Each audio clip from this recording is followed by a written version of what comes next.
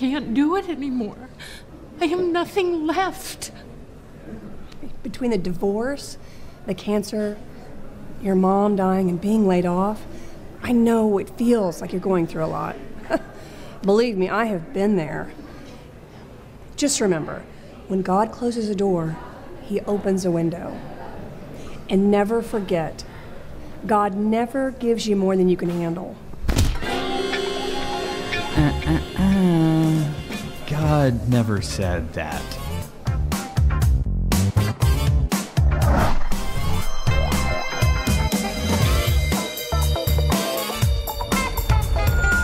Oh, I've got another one if you want to take a shot. Yeah, they come as a pair. Bring it. All right. We're continuing our series. I got these great videos. I love it. It's called God Never Said That. And have you ever got great advice like that from people? Don't you just love when people come up to you and say, God's got this, God helps those who help themselves. It's okay. I know what you're going through. No, you don't. And I've learned sometimes the best thing to do when someone's going through something is to be quiet and just be there for somebody. But we hear these statements a lot. Like, for example, God just wants me happy. That was last week. I hear it so many times. And even I have fallen, even me, have fallen into that. Well, God just wants me happy. I'm not happy, so it must not be God's will. And a lot of people believe a lot of things about God as if it's Scripture, and it's not. For example, God helps those who help themselves. That's nowhere in the Scripture, by the way. I don't know if you realize that. Another one is, God will never give you more than you can handle. I got good news and bad news. The bad news is that's not true. God will give you more than you can handle. And some of you are like, oh no, this is not very good. I just want to leave right now. I mean, that's something I often quote and often say. Guys, the truth of the matter is God will give you more than you can handle. I don't know if you've ever been to a place where you feel like, I can't handle it anymore. There was a couple times in my life that I thought at that moment I was going through it, I just can't take it anymore. I'm at the threshold. The dam's broken. That's it. I'm done. And maybe some of you have been through those circumstances. You felt that way, and you felt you were out of your wits. And sometimes what can happen, well, God say He won't give me more than I can handle. But man, this is more than I can handle. So we often hear, how about this one? When God closes a door, He opens a window. What happens if you're on the 12th floor? So you hear these types of things all the time, and a lot of these misnomers. And next week, I'm excited about it. The week after, we'll be talking about this. It doesn't matter what you believe, as long as you're sincere. Or it doesn't matter what you do, as long as it doesn't hurt anybody. And we have these thinking that we think in our minds, and if we think the wrong things, we'll live the wrong way. So what does the Bible say? What does the Bible say about God giving you more than you can handle? The truth is, God will give you more than you can handle. He'll give you children more than you can handle. He'll give you a spouse that's more than you can handle. He'll give you a job, all right? He'll give you a church that's more than you can handle. And He'll let you become overwhelmed. Make no mistake about it. And if you're shaking your belief today, I have good news. Good news is coming. Okay, this is not a bad news. But I think what can happen a lot of the times, if we think that God won't give me more than I can handle, what happens when you can't handle it? You get extremely discouraged. You feel God has abandoned you. But we're going to look at it today and see what it really means. The good news is we have better and greater news than that, an opportunity to respond and dwarf the fear that you will have more than you can handle. So where does that come from? God won't give you more than I can handle, give you more than you can handle. Well, it comes from 1 Corinthians 10:13, a very famous scripture verse. It's dealing with temptation. And that you will not be tempted more than, you put that scripture up there, that'd be great. 10:13 says this, God is faithful, He will not let you be tempted beyond what you can bear. We're talking about, the context is temptation, not difficulties, not hardships in life. There are times where you will be overwhelmed. And I heard this growing up, all my life I heard this. You're either going into a storm, in the middle of a storm, or coming out of a storm. Isn't that encouraging? I feel so encouraged. But the truth is it not the truth? That just like as you're getting out of something, something happens, life is hard. Jesus says, in this world, you will have trouble. But rejoice, I've overcome the world. So we're going to have trouble in this world, and God will give us more than we're able to handle. Well, how are we supposed to handle that if we can't handle it? Well, that's the good news today. The first point today is simply this: God will give you more than you can handle. We can see Gideon, for example, in the book of Judges. He was overwhelmed at the winepress, hiding from his enemy. He said, I cannot do this. I'm the least of my family. I can't do this. We've seen other people, for example. We've also seen not only him, but we've seen Moses overwhelmed. Who am I? I'm supposed to go to Pharaoh. I can't speak. Okay? Moses had a hard time speaking, and yet he's supposed to be speaking. Who am I? I'm a convict. I had to flee the country, and I've been here 40 years taking care of sheep. What do you mean I'm supposed to deliver the people from Israel, from Egypt, excuse me? How am I supposed to do that, God? You ever felt that way where you're like, I just can't do this. Lord, this person I married, I can't take it anymore. I can't take my kids anymore. I can't take my parents anymore. I can't take this job. I cannot stop this addiction. I can't stop doing it. I can't stop smoking it or drinking it. I can't stop worrying. I can't stop lying. I can't stop lusting, whatever it could be.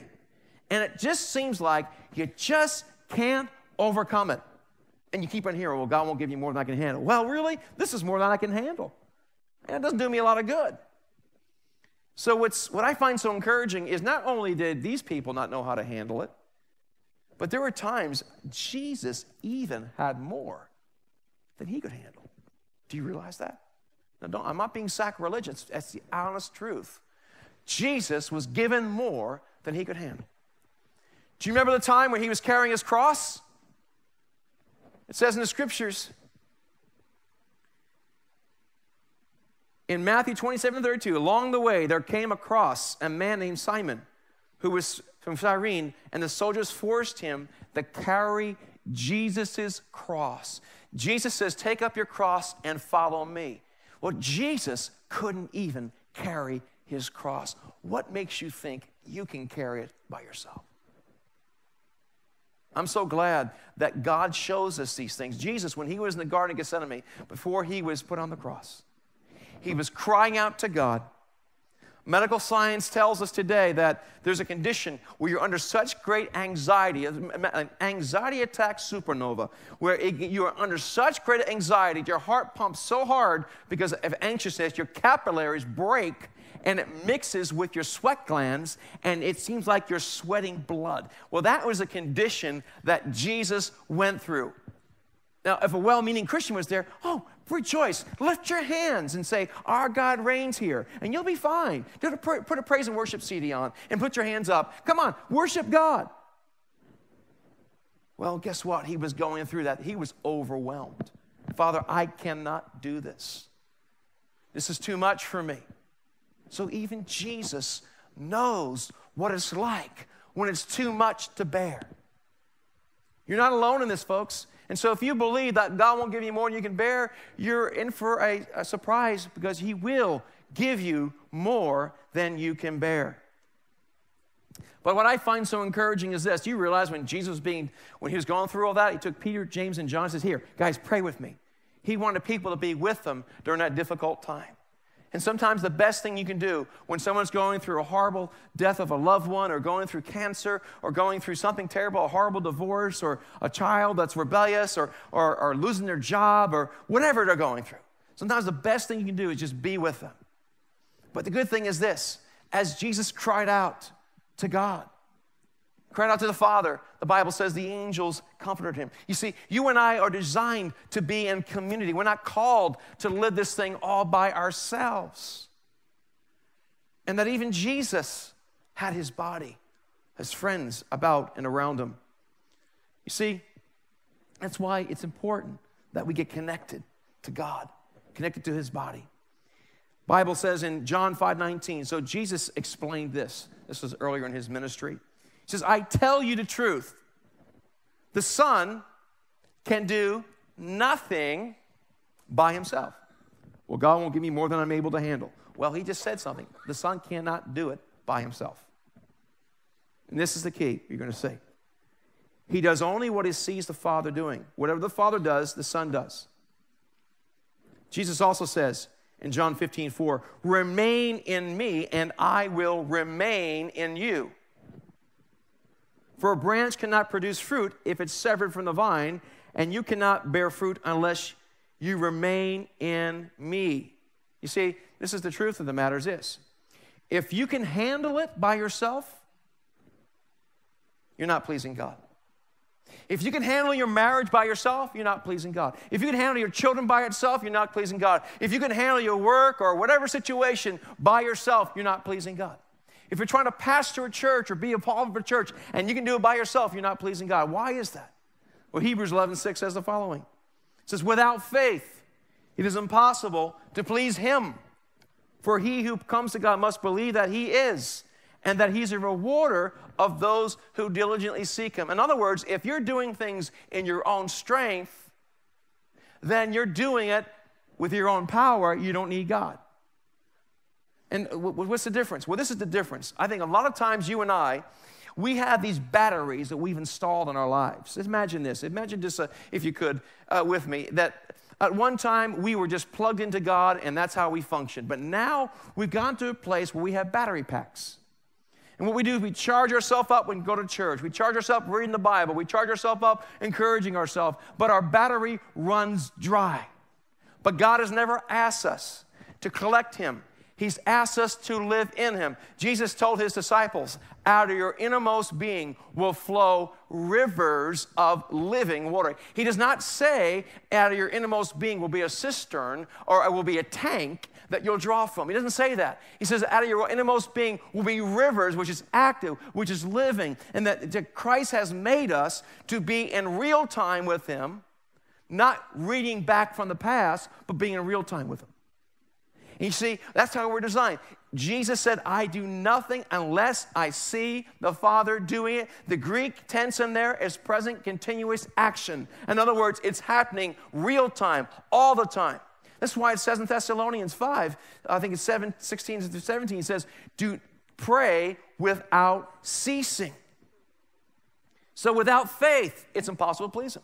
So the question is, what am I doing? What are you doing in your marriage that you can't do by yourself? What are you doing in your business you can't do without God? I remember 3-4 years ago when I felt the Lord was saying, it's time to build a church. And I was thinking, I really don't want to do that. I've seen what has happened to other people that have gone through that. So I wasn't quite sure it's the right thing to do. But as I prayed about it, I felt confirmed by it. And I believe the Lord, I said, Lord, I can't do this. This is good. You're in a good place. It reminds me of my father. David, he was here about 3 weeks ago preaching, and he had a situation where he was an orphan child who bounced from place to place to place, and no one ever told him that he was loved. He felt called to go in the ministry. And this is what he said, God, I have nothing to give. He says, and this is what he heard the Lord say in his heart, as long as you're empty, I can fill you. See, if you're full of yourself, you can't be full of God. I think a lot of us are full of ourselves, religious selves. And we kind of draw from this battery, and we try to do that. You know, what happens if you have stagnant water and you put it without chlorination? What happens? You have paramecium start growing. Remember that in 4th grade science? Remember what happens? The water gets bad. But out of your innermost being will flow rivers of living water. He was talking about the Spirit that was not yet given. You see, God is in a real-time relationship drawing strength. And a lot of us, the problem with us is we have battery packs and we're plugged into ourselves. We look within ourselves. We rely on our past knowledge and our past experience. There's nothing wrong, like in a car, for example. It's all right to have a battery, but you need an alternator. You need the engine running or your car will drop. And in many ways, we do the same thing with God. I'll plug in Sunday, I'll charge up, and I'll unplug. God has never called us to unplug. We're made to be in constant communication with him. This is our design. I don't know if you realize this. There's something is fundamentally wrong with mankind when he's disconnected with God. And even if you're a believer in Christ, you're limiting the scope of what God can do within you if you unplug and plug into yourself. Well, I think that self-reliance is important. Relying on God. You see, when I got called to build this building, it was difficult. It's like, how am I supposed to do that? One of my officials that was over me, it's one of my overseers, and said, you know, I wouldn't do what you're doing, man. That's going to be tough. I'm going to be asking people for money, and oh, man, all you're going to think about is the building. I knew a guy that, you know, had a nervous breakdown after he built the building. I'm like, well, thanks a lot. I appreciate it. And his wife left him. I'm like, thanks so much.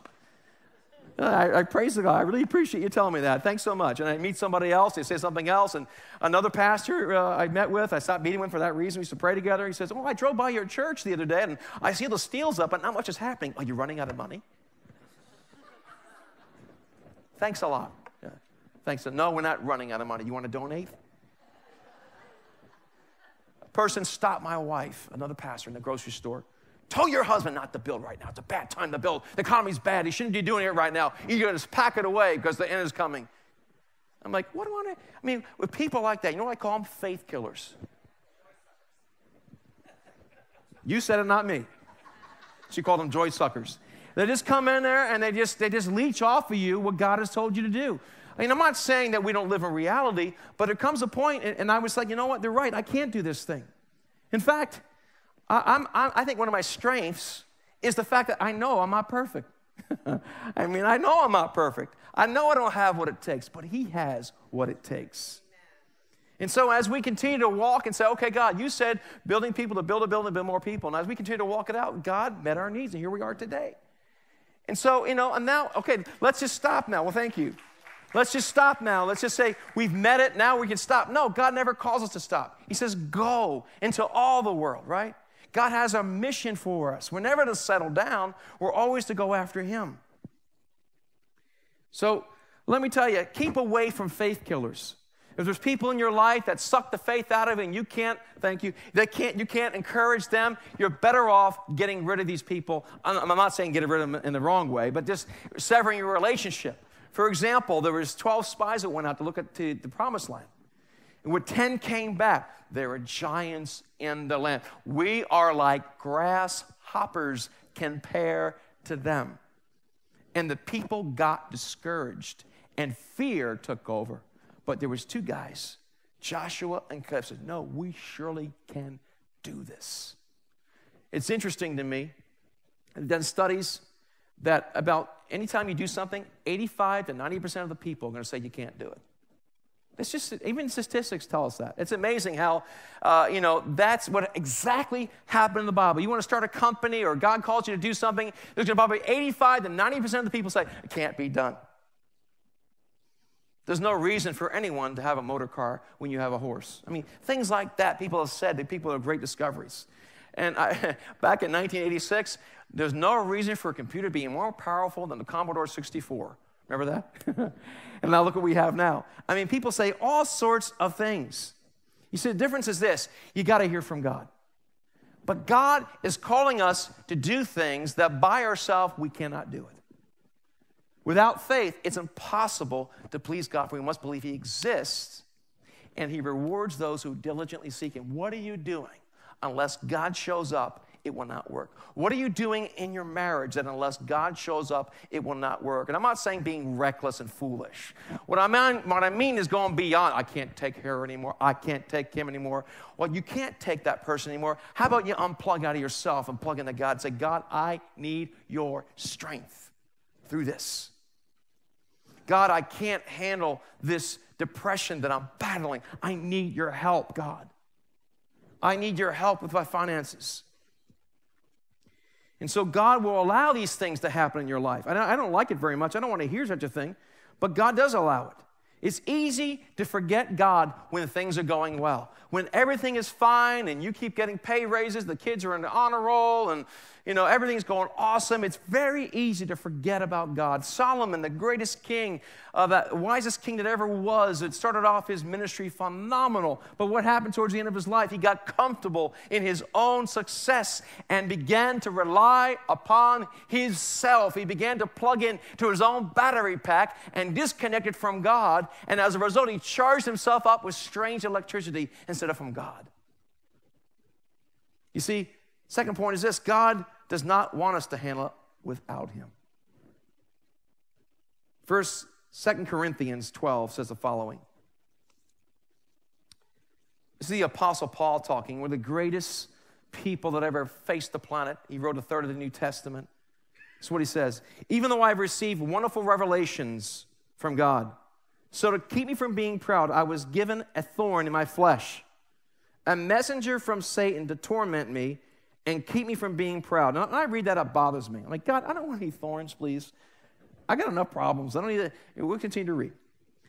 He says, 3 different times I begged the Lord to take it away. And by the way, when you look at the tense and the context of how that's written, it doesn't mean he just prayed 3 times, God, take this away. It means he had 3 different seasons of prayer, where he fasted perhaps, he prayed, he went after God on different occasions, and finally after 3 occasions, God says, my grace is sufficient. Stop asking.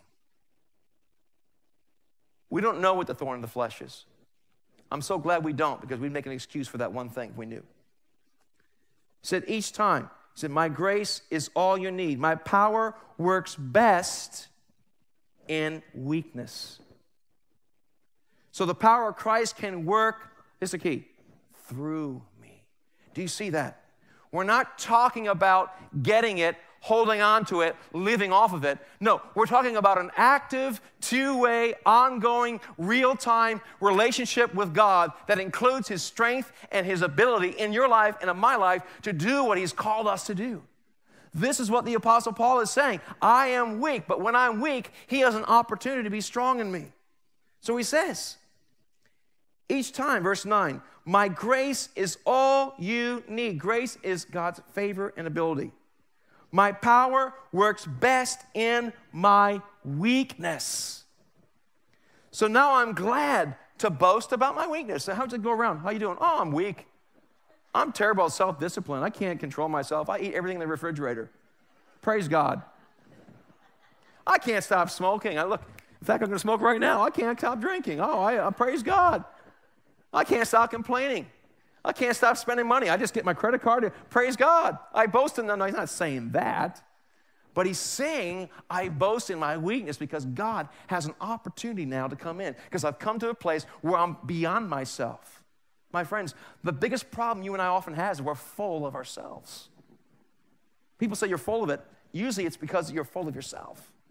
God doesn't want us to be full of it. He wants us to be a constant stream with him. He wants us to take the plug out of our battery and put it into him and have real time, folks. And the thing is this. The more I surrender to God, the more I trust God, I go from 10 amp to 20 amp to 100 amp to 500 amp.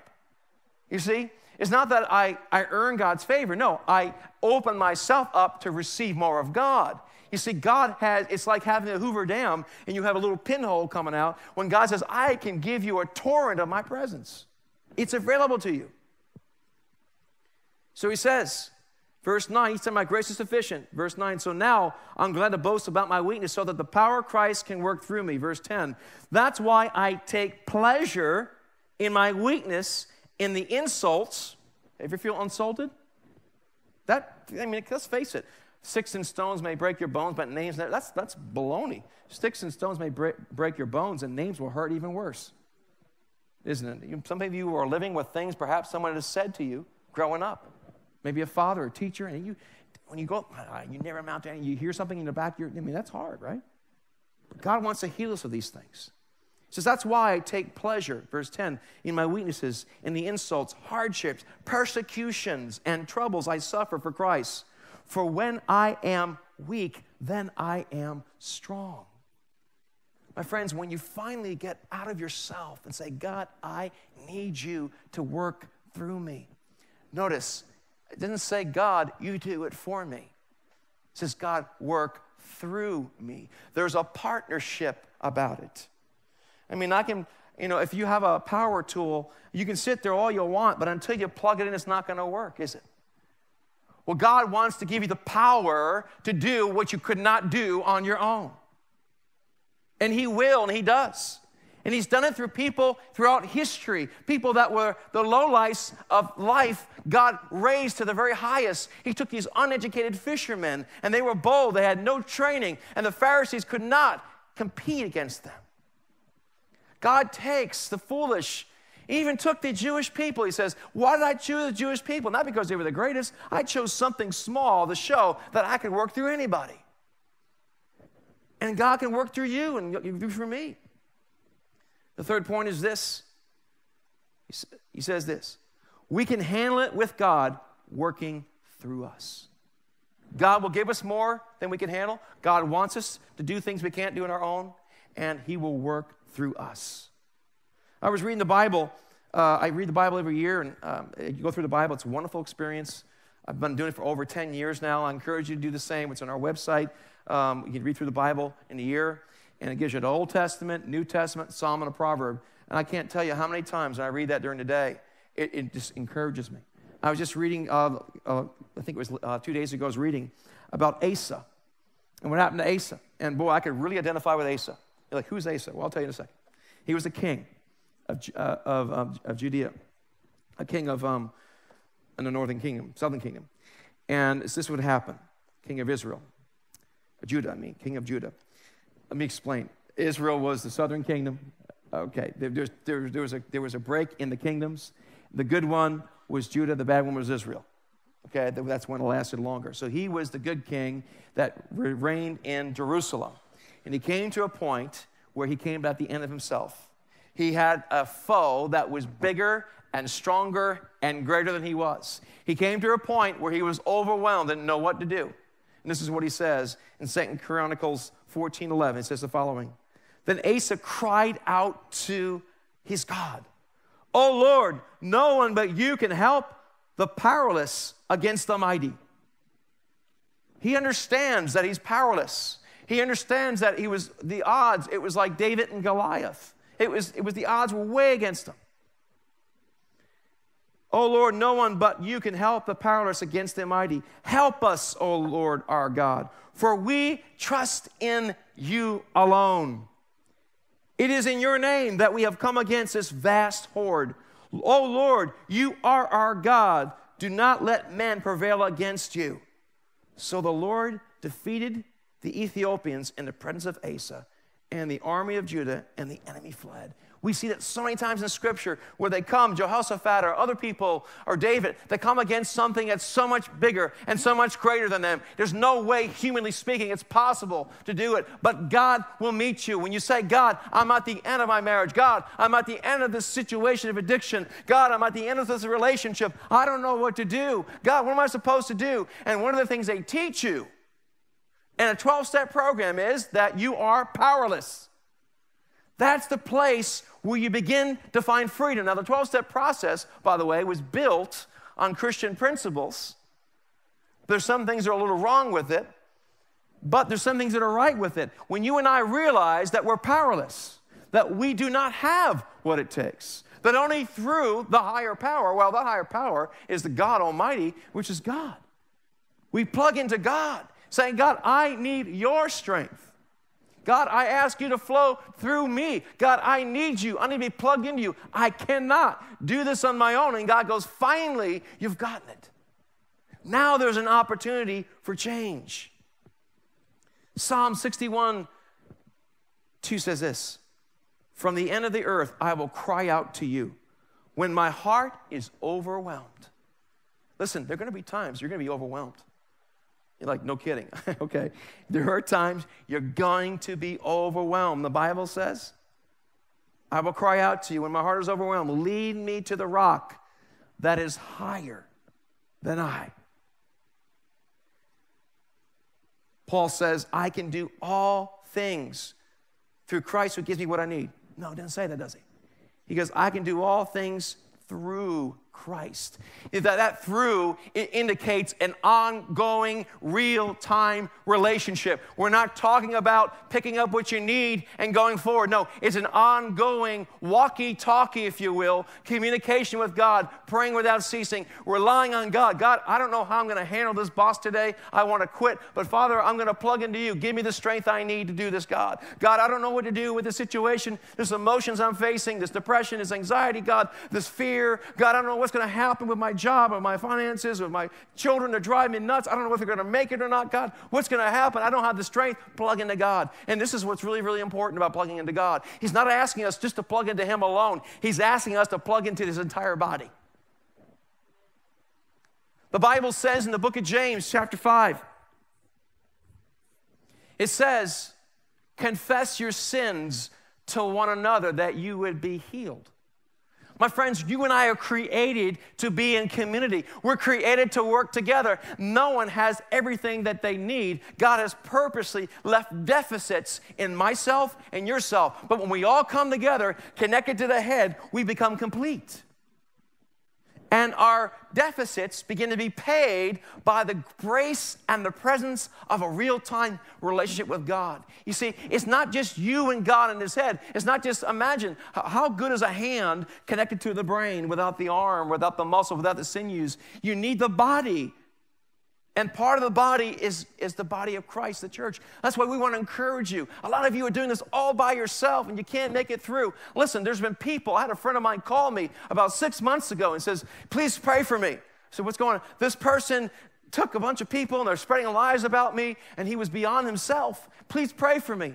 And so I prayed for him. He called his other pastor friends. I said, I'll lift you up. And he said, thank you so much. I felt better. I felt, thank you for the advice. And there's times I go through stuff. God, what am I supposed to do? I'll pray to God, but I'll pick up the phone to a godly man and say, I don't know what to do. Help me. I need help here.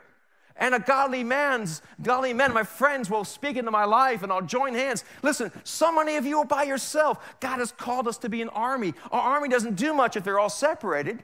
Can you imagine trying to fight the enemy? This one goes this way, this one goes this way. It's like herding cats. You never see attack cats, do you? Dogs working. God wants us to be an army that works together. What would happen if we connected to God and each other? I think a lot of us would overcome a lot of stuff we have a hard time overcoming right now. That's why we want to encourage you to get involved with small groups. That's part of the vision of this church, is to get us connected to God and each other, that we can help each other. As much as I love Sunday morning, and I do love it, you know, just being around someone's table or sitting on the couch with somebody and crying out and saying, will you pray for me? And you have people that care about you and they're connected to each other. God wants us to be that kind of church. Why? Because he wants to utilize us. God has much greater stuff for us today. If we can do church without God, then we don't have God. God is calling us beyond where we are. It says in the scriptures in Romans 8:37, yet in all these things we're more than conquerors. Listen, hear that wonderful word again, through him. Do you see that, folks?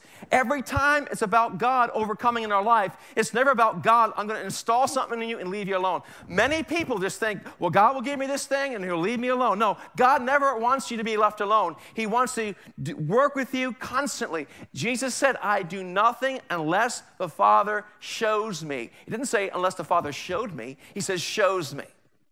It's very, very important you understand that. If he showed him, it's a predetermined plan that he's paying attention to. If it shows him, it's a constant communication that is happening. And everything Jesus did, he did with constant communication with God. It's an opportunity you and I have to go higher and greater than we ever thought possible. I know you look at our society today, you look at our country, you look at our world, it can be really discouraging. But what would happen if God's church, what would happen? Forget about just the whole church. I mean, I don't want to forget about them, but I'm saying, what would happen just here at Cornerstone alone if we would go after God and refuse to live by yesterday's experiences and plug into him, get out of our battery packs, get into the source? What would happen if we worked together and covered each other's weaknesses and we encourage each other? Imagine what could happen to our marriages. Imagine what would happen to our school systems. Imagine what would happen to our towns. My friends, I believe that God can take 120 people and turn the world upside down as he did in the day of Pentecost. We have more than that here. God could do great stuff just through us. But I'm not living in a delusion either where it's just going to be, oh, it's just Cornerstone. No, I want to connect to other churches, and we are. Because we believe God has great plans for us. 1 Peter 4:12 says this, dear friends, don't be surprised by the fiery trials you're going through as if something strange were happening to you. Sometimes stuff happens, folks. Instead, be very glad, for these trials make you partners with Christ in his suffering, so that you'll have wonderful joy in seeking glory when it's revealed to the world. The Apostle Paul says in Philippians 4:13, I can do all things by what God has given me. No, it doesn't say that. I can do all things through real-time relationship plugged into God. Now, let me explain to you, why do we read the Bible? Why do we come to church? Why do we get in fellowship with other believers? You know what happens? What we do is we get our ampage from 10 amps to 100 amps. It's like, imagine this. Imagine you get the Hoover Dam. You got a little pin, as I mentioned earlier. What we're doing, we're taking brick by brick out. We're getting more of a flow in each other. And the more you spend time with God, the more rubbish we get out of the way, the more his love can flood us. It isn't God doesn't want to bless us. He does. But we can participate in letting him come into our lives. But if we refuse, no, I got all I need. I have everything I need. I heard people say that. There's so much more of God available to us today. We've only scratched the surface, my friends, of what we've had. Jesus says in John 15:4 to his disciples and to us today, remain in me and I in you. You're going to ask the worship team to make their way up. Remain in me and I will remain in you. For a branch cannot produce fruit if it's severed from the vine, and you cannot be fruitful unless you remain. You see, that remaining in me, staying in me. I love this particular verse. I'm going to conclude with this. Who shall separate us from the love of Christ? Shall tribulation or distress or persecution or famine or nakedness or peril or sword? That's a pretty big list. It covers just about everything. As it is written, for your sake we are killed all day long. We are counted as sheep for the slaughter. Verse 37, yet in all of these things we're more than conquerors. By what he's given us? No. Through him. I hope you see the difference today. Listen, I don't know about you, but I want to be through him. I'm not interested in relying on my seminary degree, my Master of Divinity degree, and I'm not interested in all the sermons of the past and finding something I did in the past and let's just get the canned soup out. Let's just know God wants to do so much more, but we need to have an ongoing through him. Are you willing to take the battery out and say, I'm not going to rely on my own battery anymore. I'm going direct to God. No more of this. I'm going to be plugged into him. And when I'm not plugged in, I'm a failure. And when I'm plugged into him, I win. That's what I want to do as a pastor of this church. And I want to see you do the same, guys. We have an opportunity to do more than we could ever ask or imagine if we would believe God. There's no telling what we can do together. And so I want to encourage you today that God, maybe some of you are overwhelmed. I can't take it anymore. Well, you're in a good place because God has an opportunity to touch you. First thing I want to say to you today, if you've never given your life to Jesus Christ, and you've never done it on your own, you're not connected to God, you're broken, something in you's not right, you've tried everything else, doesn't work. Listen, the only thing that works is God because you're made by God for God. It only works that way. That's your design. Are you willing to say, okay, I'm going to unplug from myself. I'm going to plug into God. I'm going to trust God for my healing. I'm going to trust God. I'm not going to be by myself anymore. God, I give my life to you. I surrender the power cord and I plug into God. How does that happen? It happens by giving your life to Christ. And some of you here today, you're giving your life to Christ. But what I've done it too. I constantly rely on myself. God, I can't do this. Can't. I don't have the emotional fortitude. I don't have the intelligence. I don't have the power. I don't have the strength to deal with this sickness. I don't have the strength to deal with this relationship. I don't have the strength to deal with this church. I don't have the strength to deal with this country. God, I don't know what I can do. But Lord, I don't know. But you're strong. And so, Father, I'm going to rely upon you. I'm going to plug into you. And part of plugging into Jesus is plugging into his body. Today at 101, we have an opportunity for you to find out what Cornerstone's about. It could be a start for you guys. I'm not saying it's the answer, but get connected. Don't be by yourself anymore. The body of Christ is God on earth, connected to his head.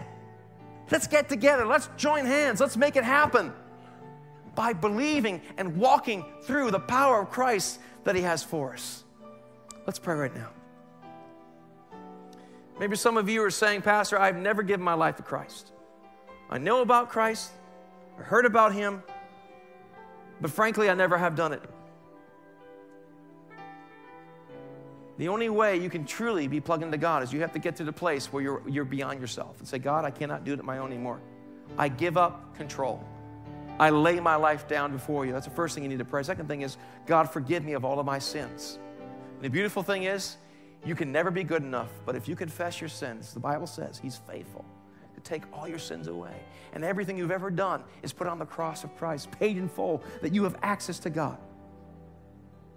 So I'm going to pray a prayer right now. If you pray this with your heart, it's a new beginning. I'm going to pray right now. Lord Jesus, I thank you for dying on the cross for me.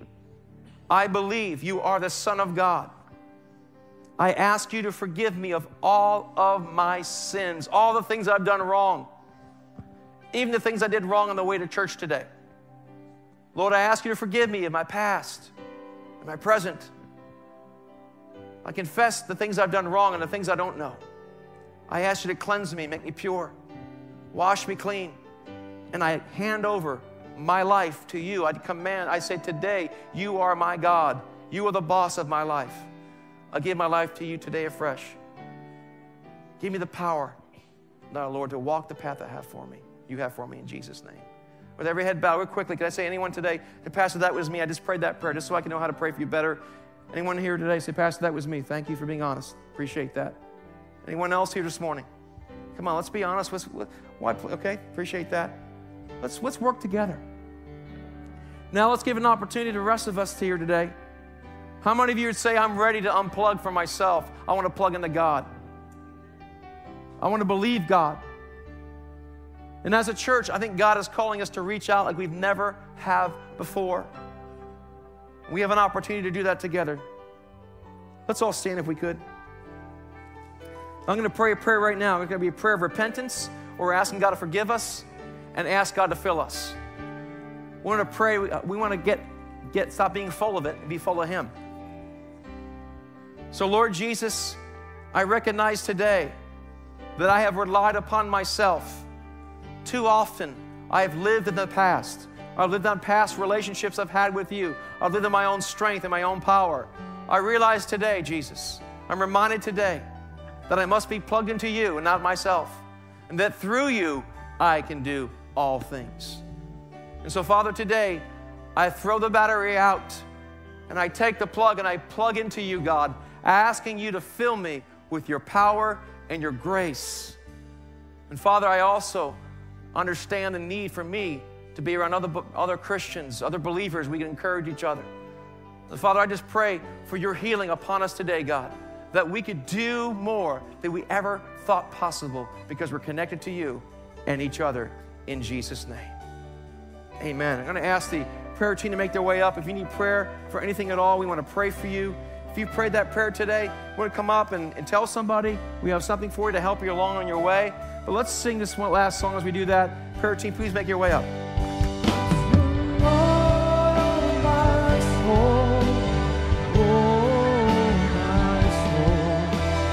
Worship His holy name.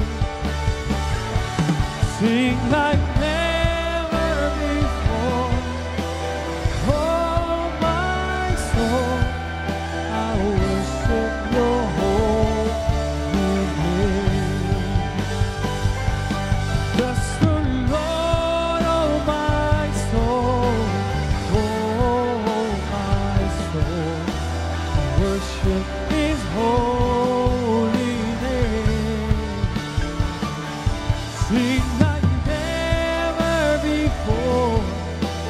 Oh, my soul, I worship the holy name. I worship the holy name. I worship the Amen. We're going to just play quietly. We're going to dismiss you at this point. Go in the power of His strength and His grace. Let His power flow through you, that you could be and understand the love of God in Jesus Christ. Amen. God bless you guys.